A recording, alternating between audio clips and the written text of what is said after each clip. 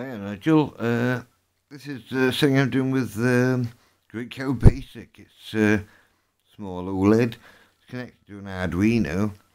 Normally they're programming with C, and I never got on with C at all. I didn't get on with Python either.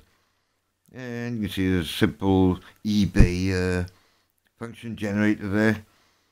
And the actual OLED only cost, what was it, £3.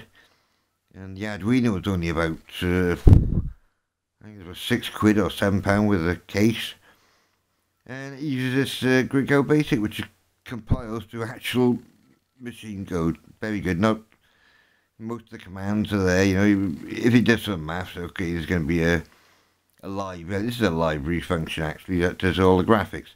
I have done it myself. It's I think it's called Bresnam's line algorithm, raster draw, you know, from point XY1 to XY2, if you know what I mean.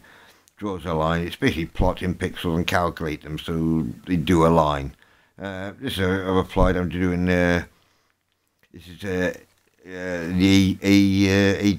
ADC, like analog digital. One of the pins is doing that.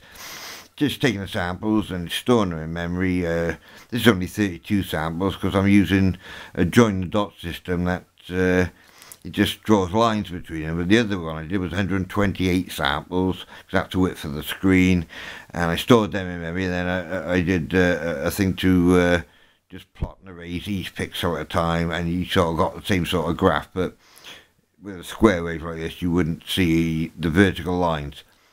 It's amazing, isn't it? This is totally free. It's totally amazing to me, you know, how quick it works and everything. It was intended for like use with a pick, but I bought one of these Arduino things, and because it's a little board and it's all there, you got the pins, and you just, like you can see, just plug leads in. It's a bit simple than just buying a chip, I suppose, but anyway, happy days. I'm still doing this. I don't know if you're still doing it. Take care. Nice one, Nigel.